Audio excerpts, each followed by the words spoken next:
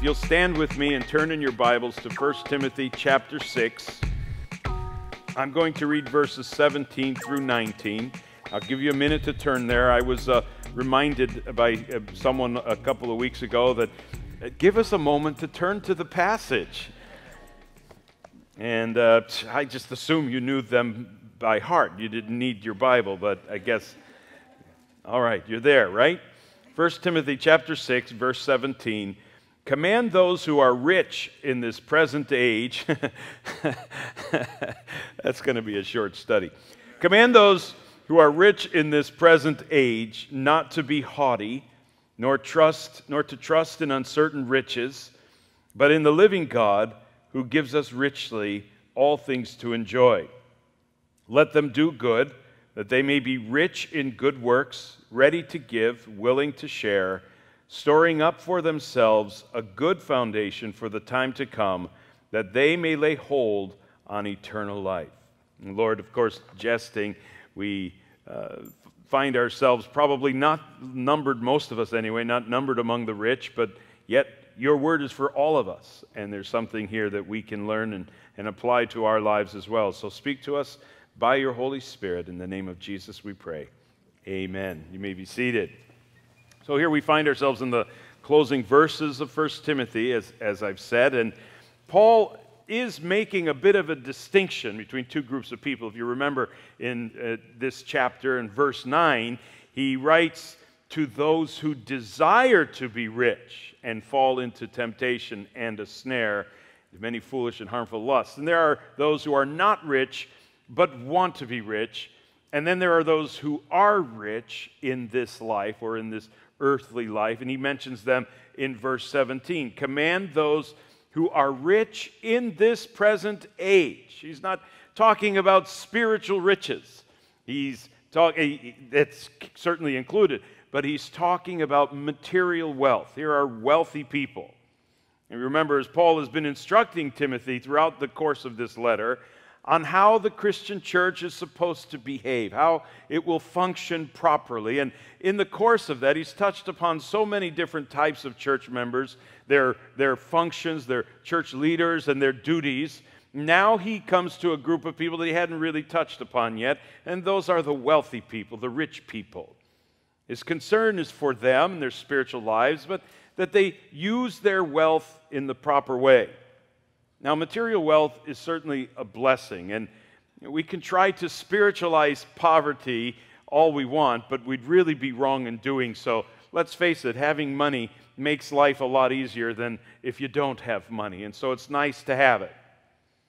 And we live in a day when we need money, and money can be easily accumulated, of course, and of course it's a lot easier to spend it. But we can become very wealthy in our day in many different ways. We maybe need the right idea.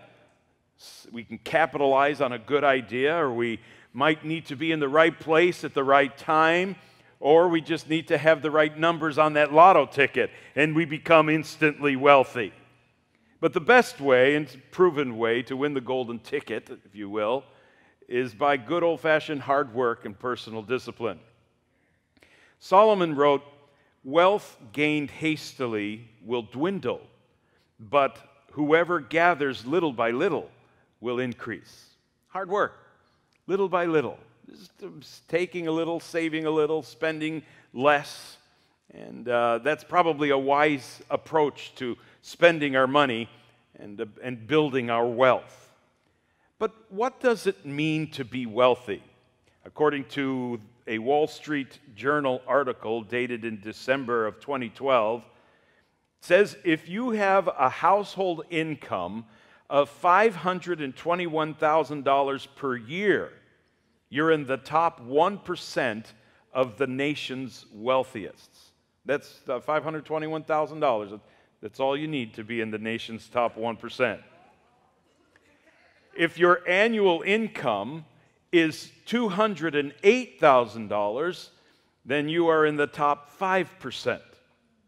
If your annual income is $148,000 per year, you're in the top 10% of America's wealthiest. And if you have an annual household income of $108,000, you are in the top 20% of America's wealthiest people. That's all. $108,000 per year doesn't seem like a lot of money to me.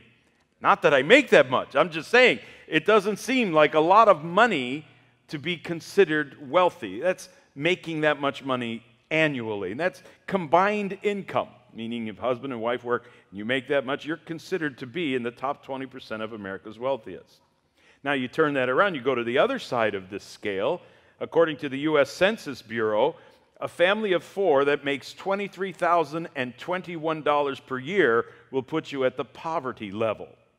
A recent USA Today article stated, nationwide, the count of America's poor remains stuck at a record number, 46.2 million, or 15% of the population, due in part to lingering high unemployment following the recession. The article continues, while poverty rates for blacks and Hispanics are nearly 3 times higher, by absolute numbers, the predominant face of the poor is white. More than 19 million whites fall below the poverty line of $23,021 for a family of four, accounting for more than 41% of the nation's destitute, nearly double the number of poor blacks. Interesting. I don't know what we'll do with it, but I found it interesting. Now, you may be poor, you may be wealthy, but between those two figures, those two number levels, if you will, there's a lot of room, and that's probably where the majority of us live. You may not be wealthy, you may not be poor, but if you're making anywhere in between those two levels, then you are considered middle class. And according to the definition of middle class, they tell us that we are considered fortunate and we're in a comfortable and in a good place. And if you are careful with your money, then you can manage a level of comfort and stability with your life. Either way, regardless if you're wealthy or poor, God wants us to be wise and spiritual with our money. Now, the Bible has a lot to say about money and our approach to it, our attitudes toward it, and our proper use of it. To put it in a nutshell, Jesus said, you can't serve God and money. He told a young rich ruler, if you want to be perfect, he said, then sell what you possess, give to the poor, and you'll have treasure in heaven, and then you can come and follow me. He also said that where your treasure is, there your heart will be also. Now, these verses are good verses to give us an attitude toward money, but it was more than that. This was his invitation for us to love heaven and spiritual things more than we love our money and our possessions and earthly things. Now, those of us who are fortunate enough to have an income have a duty to use our funds for the glory of God. Now, that's exactly what the Apostle Paul has been saying to the wealthy saints who are under Timothy's care. That's the purpose of him writing these comments, as he reminds them that there's more to life than pampering ourselves, and that is that we look after one another, we look after others. And so Paul provides us with spiritual instruction. That's what this letter is. It's instruction. What the church is supposed to look like, what it's supposed to think like, and how it's supposed to behave. That's what this is about. And he begins with a negative, or if I may call it so, the perils of prosperity. The perils of prosperity. And the first peril is pride. The first peril is pride. He says, command those who are rich in this present age not to be haughty, proud. Wealthy people, of course, are at risk of being high-minded. In fact, some of the translations use the word high-minded thinking. Some rich people tend to be that way as they see themselves better than everyone else because they have a little more money.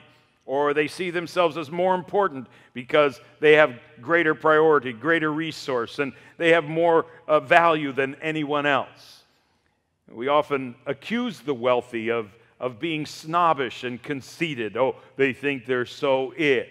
And this is why often it's come across that way. And what the Apostle Paul is saying is it shouldn't be that way. Wealthy people shouldn't think of themselves as better than other people. The second peril is the peril of possessions.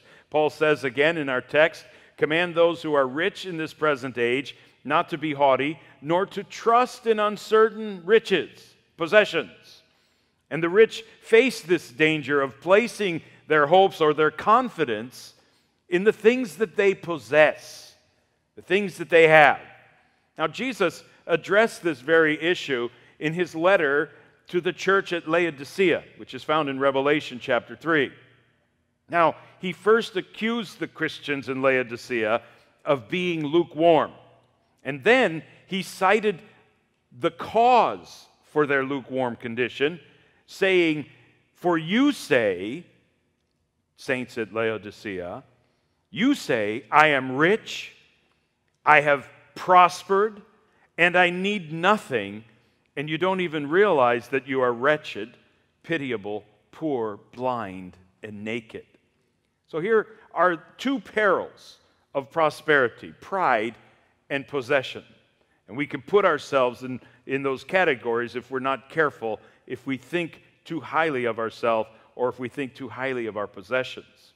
But Paul wasn't writing these things to scold the rich. He was writing them to school the rich. And he makes these comments to teach us as well that there are positive ways or spiritual ways to approach our wealth, and that's what we want to talk about. And if I may, for the record, we don't have to have a lot of money to apply these truths. We don't have to have anything to apply these truths to our lives, to be honest with you. And so Paul says, command those who are rich in this present age not to be haughty, nor to trust in uncertain riches, but in the living God who gives us richly all things to enjoy. And the idea of this verse is it's teaching us to take our eyes off of ourselves, off of our resources, and put them on the Lord. Now, King David said this, some trust in chariots, some trust in horses, but we, the people of God, have learned to trust in the name of the Lord our God. That's where our confidence is found, not in the things that we possess. That's what he's saying. In the same way, we mustn't trust in our riches. And whether we have a little or a lot really doesn't matter. But what does matter is that we learn to look to Jesus in all of life's circumstances. And we do so because we know that God is the one who gives us richly all things to enjoy. He is our provider. He is the one who gives us everything that we need in this life, and even sometimes the things that we enjoy or the pleasures of life. Now, how much we possess is really no match for how much God wants to possess you and how much He wants to use you for His glory and for His purposes and for His kingdom. And God can use and bless others through you, whether you have a little or whether you have a lot. But if we trust in our own resources, then we may never be able to help anyone. We may never be able to see God using us if all we have is our limitations of our own resources. And if God is our supplier, then the sky's the limit. So don't let your wealth or your lack of wealth be the gauge of how significantly God can use you. Now, in 1 Kings chapter 17, we find the story of Elijah the prophet who relied on the Lord's provision. Wonderful story. The Lord wanted to protect Elijah. He was on the lam. People were after him. So the Lord protected him, preserved him, sent ravens with bread and meat to feed him. He drank water from the brook Cherith that was there, and until the brook dried up and the food source ran out. And then the Lord told Elijah, get up and go to Zarephath, saying, I have commanded a widow there to provide for you. Someone there is going to take care of you. You go and you'll find out that I can provide. Well, he went, and Elijah met the widow. When he found her, he asked her for a drink and a morsel of bread. But she said, as the Lord your God lives, I have nothing baked, only a handful of flour in a jar and a little oil in a jug. And now I am gathering a couple of sticks so that I can go in and prepare it for myself and for my son so that we may eat it and die. What a horrible story. That sounds terrible. I mean, we're so poor, this is our last meal. We're going to go and fix this meal, and you're asking me for a piece of bread? I don't have any bread. I don't have anything. This is all we've got. And we're going to go eat it, and we're going to die. That's it. And Elijah said to her, don't be afraid. Go ahead and do just what you've said, but make a little bread for me first, then use what's left to prepare a meal for yourself and your son.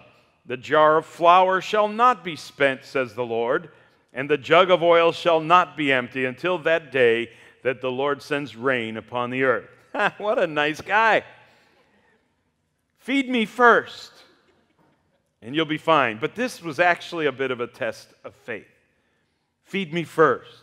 Give it up first. And she went and did as Elijah said. And she, it tells us in Scripture, she and he, Elijah, and her household, her son, ate for many days. There was always enough flour and olive oil left in the containers, just as the Lord had promised through Elijah. And the lesson we take away from this is that she was not limited by what little she possessed. None of us are. She trusted in the Lord by faith, and she believed that God would provide for her needs. And she believed that by faith, not by what she saw with her eyes. Why, she even took care of the needs of a perfect stranger, Elijah. Feed me first, he said. What's left you can feed yourself, and watch what God will do. That's what faith looks like. And by faith, God provides for us in the same way, according to his riches and out of his possessions, not ours. You know, there's a set of books, Old and New Testament. They're called the apocryphal books. There's one book that is an Old Testament book. We don't see them as anointed scripture, but still they're historic and there's some value to them. There's a book of Tobit in the 4th chapter, and this is what's written there. Excuse me. Give alms for your substance, and do not turn away your face from any pauper, for so it shall be that neither will the face of the Lord be turned away from you. In whatever way that you are able, so shall you be merciful. If you have much, distribute abundantly. If you have little, nevertheless strive to bestow a little freely. For you store up for yourself a good reward for the day of necessity. For almsgiving liberates from every sin and from death, and it will not suffer the soul to go into darkness, or will not allow the soul to go into darkness. Almsgiving will be a great act of faith before the Most High God for all those who practice it. Now, regardless of what you may think about the apocryphal writings, that's a good quote. It's a good quote as it puts the truth and our faith into powerful perspective, if you will, because that's how faith works. And whether you're upper class or you consider yourself middle class or lower class or no class, we're all supposed to use what we possess for the glory of God and for his kingdom, and we do that by faith. And with that said, Paul takes us now into more positive instruction on how to use our wealth. As he said, to the wealthy, let them do good. You rich people, do good, that they may be rich in good works. Now, they may already be wealthy in this present age, but the more important thing is to be wealthy in the age to come. We know this. Now, the only way to do that, of course, is by investing in the kingdom work, or as he words it, by being rich in good works. And so here the wealthy are to be actively working for God. Now, you may be a CEO of a huge corporation, you may be the leader of a branch of government or the owner of a successful business. But if you're a Christian, you work for Jesus. That's who you work for, period. And that's the only way that you can become rich in good works. Because if you're not in Christ, then the works that you do cannot earn you a place in heaven. And that's not how works work. Our works are only for rewards once we get into heaven. But we only get into heaven through faith in Jesus Christ, not by any works, any stretch of the word. We only arrive there through faith. But once we're in the faith, we have work to do. And those works will be rewarded. Okay, well, let's look at this practically. What can a wealthy person do for the kingdom of God? The answer, anything he wants to. Whatever he wants to do, he can do it. Because having money does not exclude you or prevent you from serving the Lord and working for the kingdom of God. A wealthy person can serve God in any capacity and at any time wherever he wants to, just as well as anyone else can, wealthy or not. However, having said that, we know that running a successful business or holding a prominent position or sitting in a seat of responsibility often limits one's availability to serve in traditional or normal fashions as we think of church service. And certain professions, of course, have duties and time restraints which actually can place extreme demands on a person and on their schedule. Remember, that's how they became wealthy, through hard work. And hard work often implies many, many hours. It goes with the territory. And so if you need to find other ways of investing in God's work, then you must do so. One of the more obvious ways, of course, is by monetary donations. Rich people have money. Use your money. Use your money for the glory of God. And as we've seen within our context of our passage, that's what the apostle's talking about, verse 18. Let them do good, that they be rich in good works, ready to give, willing to share. Now, you may be able to give your time now and then. You may be able to help within the church now and then. You may be able to help a person's private welfare. If you own a business or so, you might be able to find someone a job and help them out. Those are ways that you can certainly help and be used by God in your position and influence. You can do those sorts of things without breaking or violating any laws, of course. But rich people also have the power of money. And they have money that can be used to ease the suffering of others. Though wealthy people can have a reputation of being tight-fisted, as Christians, you're to be generous. And once again, it doesn't matter if you're rich or poor. We're to be generous. Now, you notice how Paul puts it, be rich in good works, ready to give, willing to share, meaning you're generous. You're willing to give up what you have to help others. And he says that you're to be rich in good works, meaning that you're using your wealth as often as you can. Rich, you're using it a lot and not withholding good when it is in your power to do so. That's what James said in James chapter 4. He said, remember, it is sin to know what you ought to do, but not to do it. It's a sin. Hebrews 13 and verse 16 says, don't forget to do good and to share what you have with those who are in need. For these are the sacrifices that please God. And of course, this is how we become rich in good works. By using what we have for the sake of others and for the glory of God. And Paul once again said, be ready to give, willing to share. Ready and willing here imply an eagerness with a cheerful heart of giving. Of course, we know what the Apostle Paul said to the Corinthians about this. In 2 Corinthians chapter 9, in verse 6, he said, whoever sows sparingly or tight-fistedly will also reap sparingly. Whoever sows generously will also reap generously. You must each decide in your heart how much you're willing to give, and don't give reluctantly or in response to pressure, for God loves a person who gives cheerfully. Cheerfully. That's the attitude that we're supposed to have when we give and if we give. We're supposed to decide how much we can give. No one's supposed to pressure us. You shouldn't give more than what your conscience will allow you, what your cheerfulness will allow. That should be a bit of a guide for you. And this is how we store up treasures in heaven. And it's how we become rich in good works. So don't be stingy with what you have. Be generous. Generosity with the right heart, Paul said, is how they'll be, verse 19, storing up for themselves a good foundation for the time to come, that they may lay hold on eternal life. Or as someone has put it, what I kept, I lost. What I gave, I have. That's a good lesson. And having wealth is not sin at all, but holding on to it and not using it for the glory of God could very well become sin. Having wealth as a Christian is a great responsibility. As we know, there exists a powerful attraction to possession, to materialism. There is a dangerous affection toward wealth.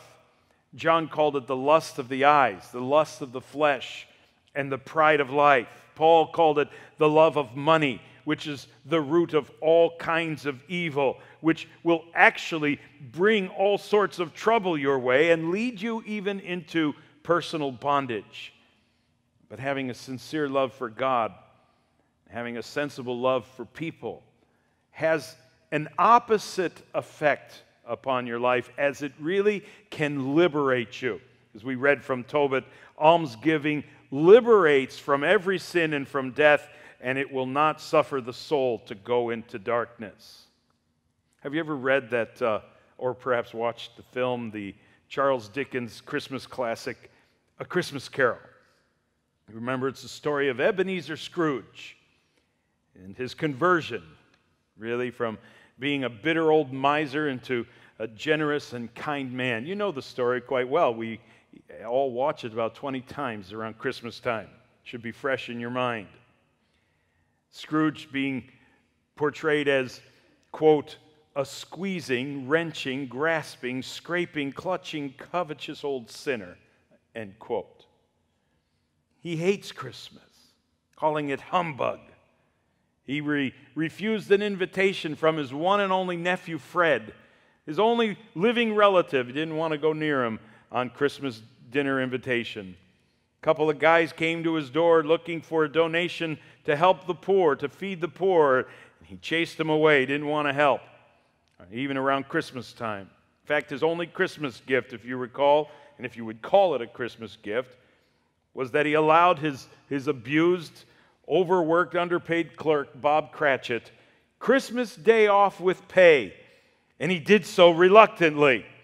In fact, Scrooge called it a poor excuse for picking a man's pocket every 25th of December. That's tight-fisted. And you know the story that Christmas Eve, as he slept, he received a visit from his dead friend, Jacob Marley, who announced that there would be a visitation of three ghosts, the ghost of Christmas past, Christmas present, and yet to come. Christmas is yet to come. And these ghosts took him on a tour and showed him a snapshot of his tight-fisted, miserable life, and they offered him an opportunity to become a new person, to become a new man, or else. Scrooge woke up on Christmas morning a changed man. Joy in his heart, love in his heart. He went on to spend the day with his nephew Fred. He giggled as he purchased and sent the prize turkey to the Cratchit home for Christmas dinner, you remember. The next day he gave Bob Cratchit a raise and became like a second father to the crippled Tiny Tim. And Ebenezer Scrooge had become a changed man, a liberated man, as he began to treat everyone else with kindness and generosity and compassion. And as the story ends, God bless us, everyone. We know that story. We love it. But can it really be true that someone can be so liberated from the grip of possession and money? I don't know that it will be as dramatic for you when or if you have your transformation, but it will definitely be a liberating experience, and that I can promise you, because money does possess you. Money does make you its prisoner. Possessions will possess you if you allow it. And the only way to be free from its grip is to give it away. Oh, give it away. I don't know how to say it any other way. But if you can see how that God has blessed you with wealth for that reason only, to grow His kingdom and to bless other people with your finances, then you will be free. We're to be wise, of course, with our money. We're to be spiritually minded about it, and we're to look for proper ways to use our wealth for the kingdom of God, because that's how we store up for ourselves a good foundation for the time to come, that we may lay hold on eternal life. We get the eternal thing. We get it. That's how we lay hold on. We get it. It's not about this life. It's not about this world. It's beyond this life, beyond this world. And as we say, we cannot take it with us. So we use it for the glory of God. Now, Paul has already used this phrase, telling Timothy, fight the good fight of faith and lay hold on eternal life. And this is how he tells us to do that. This is how we get into the game, if you will, to do our part. Paul, writing to the Ephesians in chapter 4, said, as each part does its own special work, it helps the other parts grow so that the whole body is healthy and growing and full of love. And the idea, of course, we all have a part to play in this growth of the church and in the kingdom of God. Every one of us has a part to play. And we're each responsible to find out what that part is and then to perform our part. But before we go that far, you have to understand whether or not you are a part of the body of Christ. Are you a part of the body of Christ? The only way to become a part of the body of Christ is to believe in Christ. If you're not a Christian, then you belong to this world. If you're not a Christian, then according to the Bible, you are still under the sway of the wicked one. You're under his influence.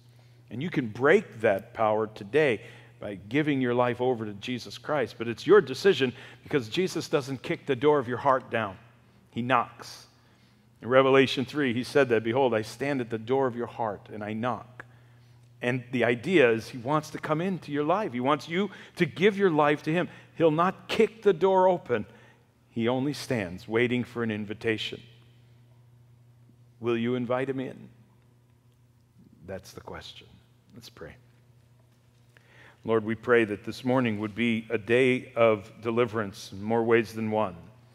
For some, we need to be delivered from possession and materialism. We need to be set free. For others, we need to be set free from sin, the sin that holds us to this world. I pray, God, if there's anyone here today who has yet to turn their life to Jesus, then Lord, you have the power to continue knocking upon the door of their heart so that they'll hear. I pray that they would respond to your plea, your desire to change them. If you want to be changed today, if you want to be a new person, if you want to be converted, then ask Jesus into your heart. I'll help you. I'll pray with you. I'll lead you in a prayer. Say this in your heart. Just say, Jesus, I want you to come into my heart. I want you to come into my life and make me a new person. I always thought it was all about how much I can accumulate, what I could do for pleasures in this world, but those things have never brought me pleasure. Maybe temporary pleasure at best, but I know there's still the emptiness in my life. So I come to you today and I give you my life. Come in, Lord. Forgive me of my sins. Make my life brand new. And from this day forward, I live for you. Teach me what that means and how I might be able to do that properly for you and for your glory. And in your name I pray. Amen.